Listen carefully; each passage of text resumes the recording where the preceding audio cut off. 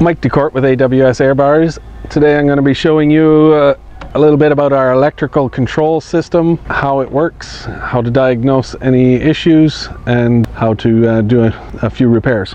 The system consists of a 12-volt switch box that is powered from the accessory power of the combine.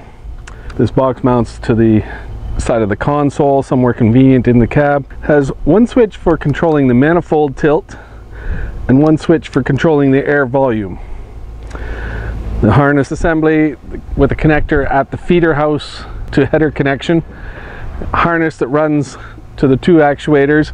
We have one actuator that controls the air volume and another actuator that rotates the manifold to align the nozzles and target that air, which is controlled by the manifold tilt switch. In diagnosing any issues with the electric actuators, if you can see no physical damage to the actuator and it's not operating, most often it's an issue with a connection somewhere. The first step in diagnosing is to disconnect the connector at the actuator itself. So you're isolating the entire switch box, combine connection, and the connections in the harness. The easiest way to diagnose this issue is to use a battery from your cordless drill, be it 12 volt up to 24 volt. You're not going to hurt the system.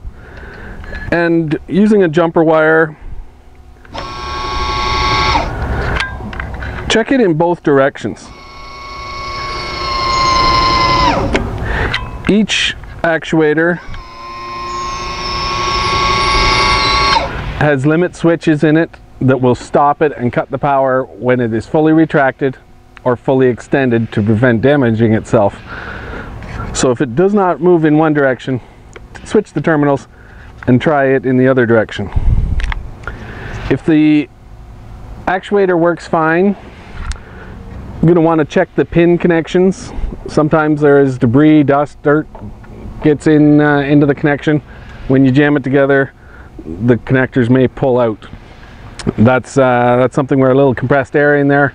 Blow that out, clean it up, and then make the connection again.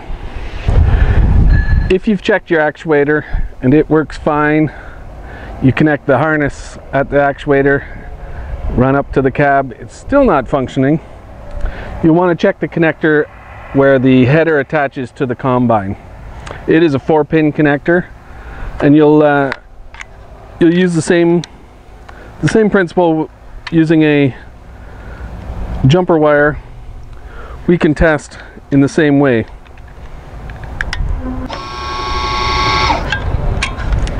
And we know that our harness from this point on and our actuators are working. The issue is either in this connection on the combine harness or in the switch kit itself. There is 4 terminals on here marked A, B, C, and D. Terminals A and B are white and green, and they are for the fan volume actuator. And then the black and red terminals go on terminals C and D for the manifold tilt. Retracting the manifold tilt actuator moves the manifold nozzle away from the reel. Extending the actuator rotates them in tighter to the reel.